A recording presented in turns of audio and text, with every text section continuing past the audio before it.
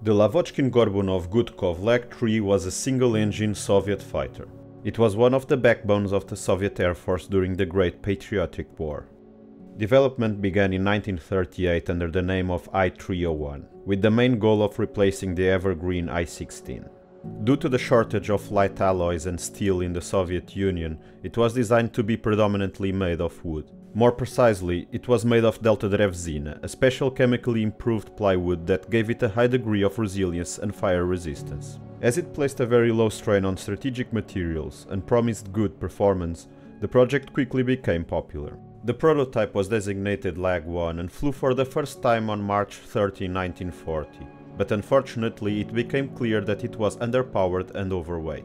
In addition, it exhibited less than ideal flying characteristics and demanded a higher than average degree of piloting skill. The design team tried to improve upon the LaGG-1 by reducing its weight and making it easier to fly, and after several modifications the LaGG-3 was created. Unfortunately, despite the design team's best intentions, the LaGG-3 was still difficult to fly. It had a tendency to enter spins when doing steep turns, it would stall suddenly, and the landing gear was also quite brittle. The LaGG-3 was also underpowered, as its Klimov M105P engine could only produce 150 horsepower, which wasn't enough for the fighter's actual weight. This engine was also prone to oil leaks. Other issues that were common to all Soviet fighters of that generation included poor quality hydraulics, opaque acrylics that reduced visibility from the cockpit, armament that was prone to failure, and very poor construction quality. Despite these problems, it passed its trials and production began on the 9th of December 1940. To mitigate some of these flaws, the LaGG-3 kept increasing in weight, and the first production aircraft were capable of doing 50 km/h less than the prototypes. By June 1941, at the start of the German invasion, more than 100 LaGG-3s had been built. All units operating LaGG-3s were far from the front line and escaped the initial onslaught. Partially due to this, at the end of 1941 there was a small period where the LaGG-3 was the most common new generation Soviet fighter, ahead of the Yak-1 and MiG-3. Despite the bad reputation, the LaGG-3 had some qualities. It was incredibly sturdy and quite fire resistant. It also had a very good armament in the first variant. Initially it was planned to have one 20mm cannon and 4 machine guns, too light and too heavy. This was one of the reasons for its heavy weight, and gradually the armament was reduced to one 20mm cannon and only one heavy machine gun, going from a heavy armament to a light one. In fact, some Soviet pilots achieved very good results, and a few even became aces while flying it. One example of early success was the results achieved by the 21st Fighter Aviation Regiment in October 1941. Within 6 days, the regiment shot down 23 German aircraft, losing only 7 in return. In addition, the LaGG-3 achieved success as a bomber interceptor, where its hard-flying characteristics mattered less. Some regiments used a tactic where other fighters engaged enemy escorts while the LaGG-3s went for the bombers.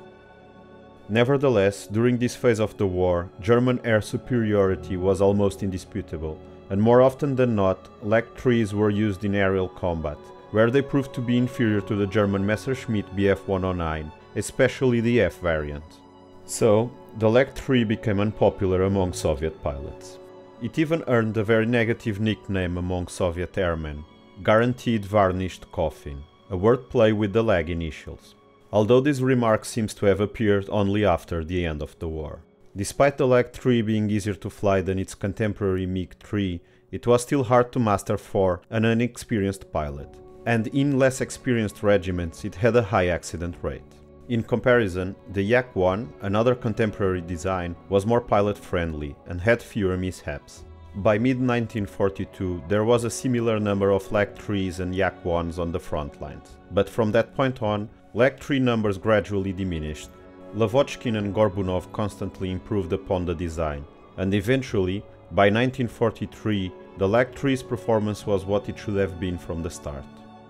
But naturally, the Germans weren't idle either, and the LaGG-3 always lagged behind German fighters. LaGG-3 production stopped in 1944 with a total of 6,528 built. Still, the Soviet fighter saw action until the end of the war. It was even present in the brief war between Japan and the Soviet Union in the closing days of the conflict. In the meantime, the problems with the design had made Lavochkin fall out of favor with Stalin. He had done everything he could to keep the LaGG-3 on the assembly lines, and that had included several changes to the power plant, as he knew that the LaGG-3 above all was underpowered. During the winter of 1941, working in a small hut near an airfield, in an unofficial capacity, Lavochkin looked for a solution. In early 1942, Lavochkin's bureau fitted a Shevtsov M82 radial engine on a LaGG-3. This eventually became the LA-5, one of the best Soviet fighters of the war.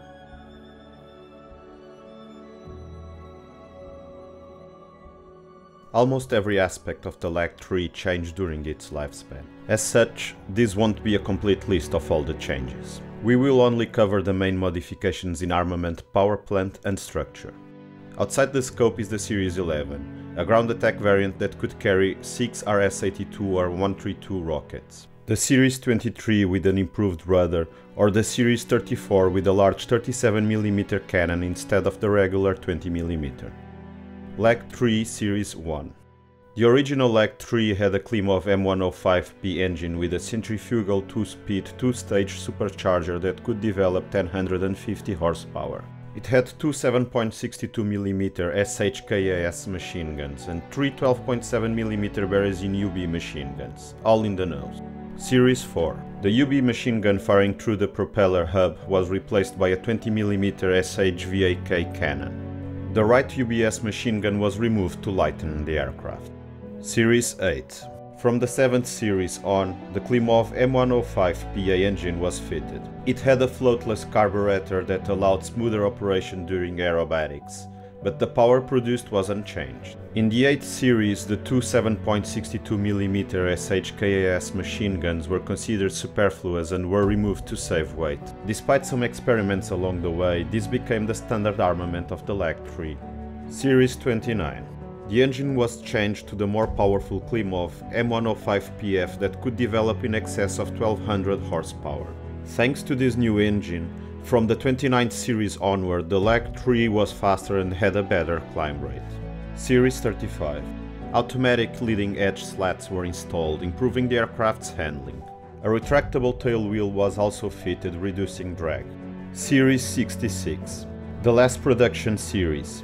An improved lightweight frame made it more than 100 kilograms lighter than its predecessors and gave it the best performance of all the mass-produced LaGG-3 variants.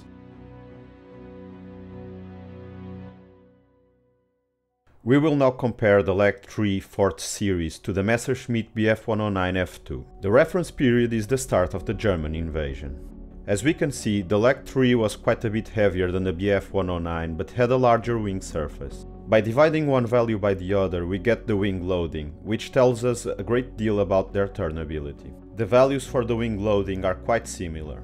There is a degree of uncertainty in some of these values, and weight decreases constantly as fuel and ammo are spent. Regardless, it seems that the LaGG-3 had a small advantage here. In this category there was no comparison.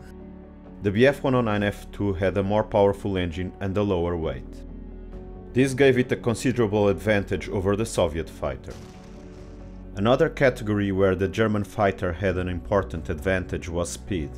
Combined with its superior ability in the vertical plane, German pilots were able to pick when and how to fight, assuming they weren't surprised. In armament, the legs of early production had an advantage. Although Soviet pilots joked that the 7.62mm machine guns were only good enough to remove paint from German aircraft, the LaGG-3 had a higher caliber cannon and one more heavy machine gun. Both planes had a similar range.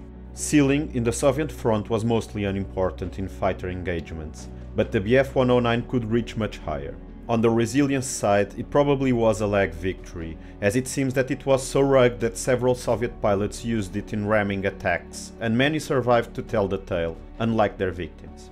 On the overall quality and handling, it is a clear German win. In short, this comparison shows us the hardships Soviet pilots went through in the early part of the Great Patriotic War, and why numerous Soviet pilots disliked the LaGG-3. But there were some that had great success with the type, as we will see up next in the notable pilots section.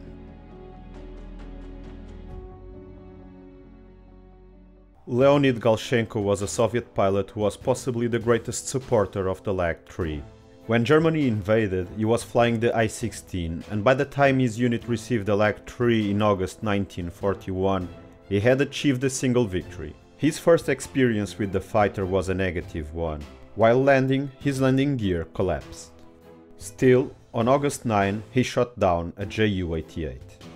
Success continued, and on September 15 he became an ace after shooting down 3 Ju-87s. By the end of September, he already had 8 confirmed victories. He was nominated Hero of the Soviet Union, but he didn't accept it until Mironov, his wingman, who had saved his life several times, was also bestowed with the honor, which eventually happened. His LaGG-3 had a mark that would become very famous, the drawing of a cat on the tail fin. He denied any superstition, but remarked that the cat brought him luck. Galchenko fought until the end of the war, later switching to the more modern LA-5. He would end with 24 individual victories and 12 shared, accumulated over 310 sorties. Superstition or not, it seems the cat did give him some luck, as he was never shot down during the war. The LaGG-3 was a contentious fighter. It took the design team almost 2 years to make it what it was aimed to be from the start, and by then it was already too late. Still, it held a very important role in the Soviet war against Germany, as it filled the ranks of frontline units while production of the more successful Yak-1 wasn't enough to meet demand. In particular because the LaGG-3 had a very small need for key strategic materials. But possibly the most important legacy of the LaGG-3 was that through it, the design team was able to develop the LA-5, one of the best Soviet fighters of the war. What is your opinion on the LaGG-3? Let me know in the comments below. Thank you very much for watching, and if you enjoyed this video, please remember to like and subscribe. Your support is highly appreciated.